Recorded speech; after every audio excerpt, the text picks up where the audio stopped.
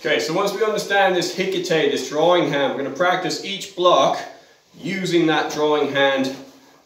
So that one hand is doing the movement and the other hand is drawing. Now be very clear, they're not, I never found them very useful as blocks, but they're extremely useful when it comes to joint manipulation, locks, grappling, that kind of stuff. So from here, this hand is going to start out as if I've grabbed. This hand comes to my shoulder, thumb facing up, all right, little finger on the shoulder. And then as this hand retracts, this one comes out and up, just straight across my face from here to here, from here to here. So it's 1, 2, 1, 2. All right, so this is called Jodan Age Uke. Jodan is head level, upper level.